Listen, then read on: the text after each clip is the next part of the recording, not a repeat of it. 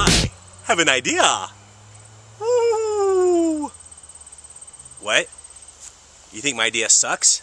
Well, you suck. That's what I think. Yeah.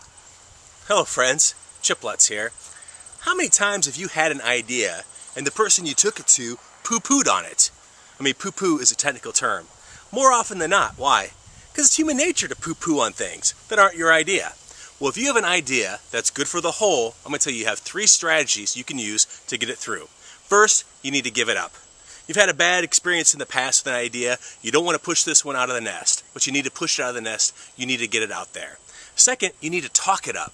And when you talk it up, is there a certain strategy on talking it up? When you go out and talk to people about it, it's not like, hey, I had this idea. You start with, hey, wouldn't it be cool if we saw this? Wouldn't it be awesome if this were happening? This way, what happens is it becomes the group's idea. It's no longer your idea trying to push it through.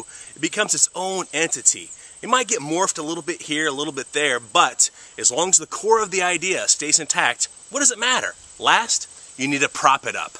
And that you need to remove those organizational barriers out there that could halt the idea's progression. Whether it's policies, plans, procedures, moving people around, talking to different departments, you need to prop that idea up.